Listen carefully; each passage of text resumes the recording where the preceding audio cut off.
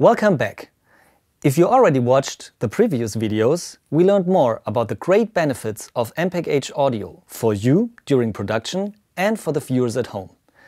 So now the goal is that we define MPEG-H metadata based on 13 audio tracks, consisting of a 5.1+4 ambience bed, 3 commentators in which only one of them can be played back at a time. These components will be combined into 3 presets, and we allow for advanced user interactivity on the 3 commentator objects. So now, let us finally get started and produce MPEG-H metadata. And for this, I will jump back to the Pro Tools session.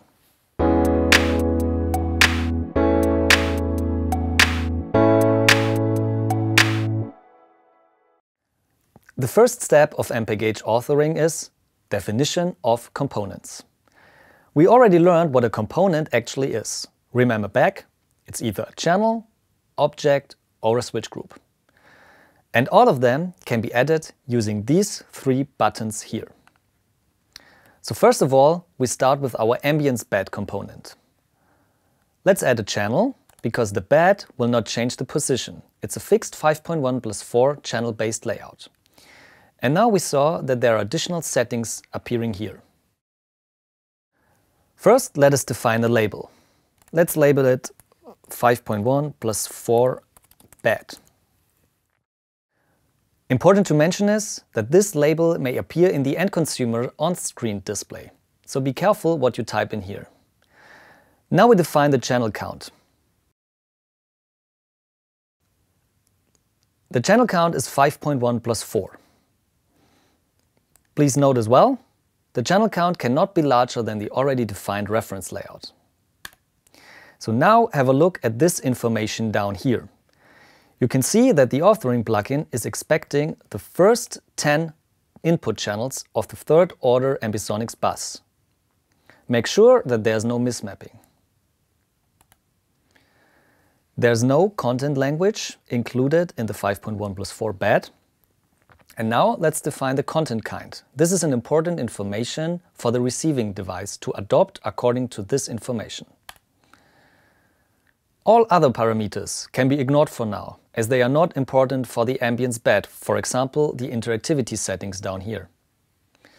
The bed is already mixed, and we don't want that the user at home can customize the ambience background, so there will be no interactivity and also no panning. These features are explained in more detail in a minute. Going back to the column on the left, now we want to add our 3 commentator objects into our session. For this, we add 3 objects. Check that the input routing of Pro Tools matches the input routing of the plugin. So we have channel 11, 12 and 13, and that matches channel 10, 11, 12.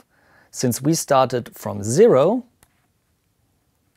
this perfectly matches our input to MHAPI. And now we label each component to not get confused. So for this, I'm moving the window up here. And now we can see that English, French and German is the right order. So we start with English, French and German. Now we want to ensure that only one commentator object can be played back at a time. Means we have to combine them into a switch group. And this is what we're doing now. So we go up here and press the plus SWG, plus switch group. Label the switch group, just call it language. And now we add the 3 commentator objects into our switch group. And it goes like that we're going back to the individual object and add them in this section here. And now you can see that the order of the objects change and they are now part of the switch group language. Now we can define interactivity ranges for the users at home, which are applied to all members of the switch group in the same way. The tool allows the authoring only if all members of the switch group have the same interactivity settings. And in this section down here, if we go back to the switch group, in this section down here, we can define minimum and maximum values for level and position. The user is able to customize the audio objects only within these ranges. So let's define a range of plus minus, let's say 8 dB on level, plus minus 80 degrees in azimuth,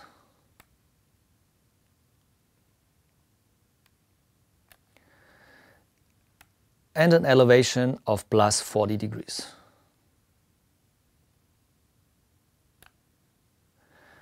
On the user interface, it looks like that. It is the largest urban open space in the world and Berlin's largest city park.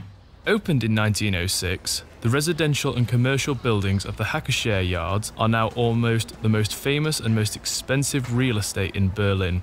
Due to the artistic and gastronomic offer, the Hackescher Yards. So much about MPEGH components. In the next video, we will add these components into our MPEG-H presets. So see you there.